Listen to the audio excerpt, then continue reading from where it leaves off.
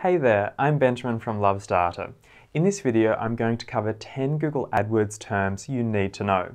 You'll learn about customer match, attribution, bid adjustments, remarketing, and more. This video is the perfect complement to my popular Google AdWords glossary. You'll find the link in the description below. And I'd love to know if you know all of the terms we cover or if there are some you've never encountered. So stick around and let me know in the comments. Let's get started. First is customer match, which allows you to upload email addresses for existing contacts as a remarketing list inside Google AdWords. You'll need a large enough list for ads to be displayed, since the email addresses are matched to Google accounts, and it's likely only a portion of your list will have a Google account associated with their email address. Number 2 is attribution. Attribution allows you to control how credit for conversions is given to the campaign, ad group, keyword, match type, and device inside Google AdWords. You can choose from a range of attribution models inside your account, including last click, time decay, and more. Number 3 is bid adjustments, which change the final bid by a percentage. Bid adjustments can be set for devices, ad schedules, locations, top content, display targeting methods, and remarketing, plus interactions in the new version of Google AdWords. If multiple bid adjustments apply to a bid, then these are combined to calculate the final bid. For example, if we have a mobile bid adjustment of plus 20% and a location bid adjustment of plus 10%, this would mean that a default bid of $1 would become $1.32 as the final bid amount. This can be calculated by turning the bid adjustments into a decimal. For this example, we'd use $1 times 1.2 times 1.1, giving us $1.32. Next is remarketing, which allows you to target people based on previous interactions with your organization. Remarketing lists can be created directly inside Google AdWords or imported from Google Analytics. Lists can then be used to show ads to particular people or to adjust your bids. Number 5 is CPA, which stands for cost per acquisition.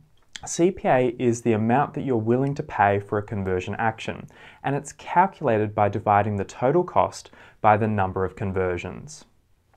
Number 6 is close variant, which apply to phrase and exact match keywords.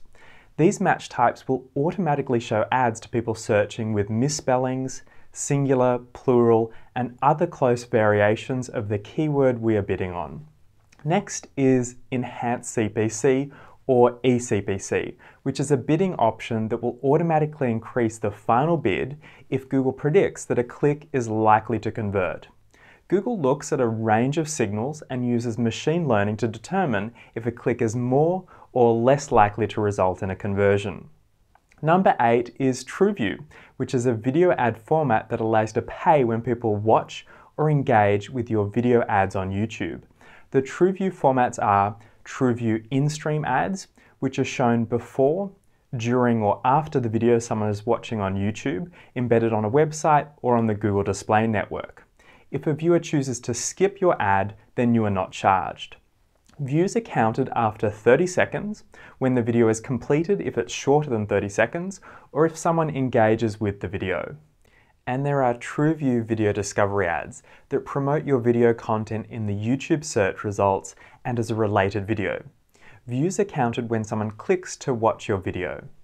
Number 9 is Broad Match Modifier, which allows you to specify a word or words within a broad match keyword that you'd like to target more precisely by ensuring the specified word or close variants are included in the search queries used to display your ads. To use a broad match modifier, you need to add a plus before the word or words. And finally, number 10 is delivery method, which allows you to choose how your budget is spent each day. The delivery method setting will also impact how your ads are shown if the campaign is being limited by the daily budget amount. The options are accelerated delivery, which tries to spend your daily budget as quickly as possible. Once your daily budget is reached, your ads will stop showing until the following day. Then there is standard delivery, which spreads your budget through the course of the day. On a limited budget, your ads won't appear every time people are searching, but they'll be just as likely to be seen in the morning as in the evening. Standard delivery is the default delivery method. So they're my 10 Google AdWords terms you need to know. I'd love to know if you knew all of the terms we covered, or if there's some that you've never encountered before. Let me know in the comments. If you found this video helpful, then please like it so I know to make more videos like this. And don't forget to check out my complete Google AdWords glossary. See you next time.